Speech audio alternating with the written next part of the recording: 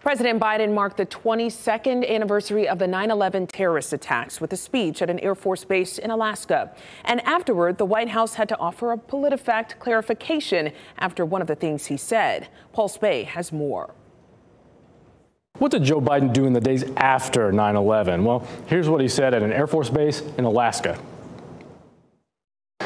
We never forget. Each of us, each of those precious lives stolen too soon when evil attacked. Ground Zero in New York, and I remember standing there the next day. Biden said that after 9/11, he was at Ground Zero the next day.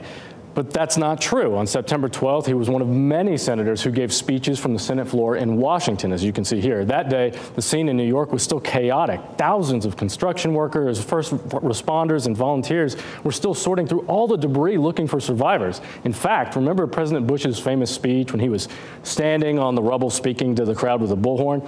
This didn't even happen until 3 days after 9/11 on September 14th. As for Biden, records show he didn't arrive at the scene until September 20th when he toured the damage with a bunch of other senators. You can see him in the middle there. So clearly, Biden got these dates wrong, and that's why the Truth Meter rates his claim false. Read more at WRAL.com.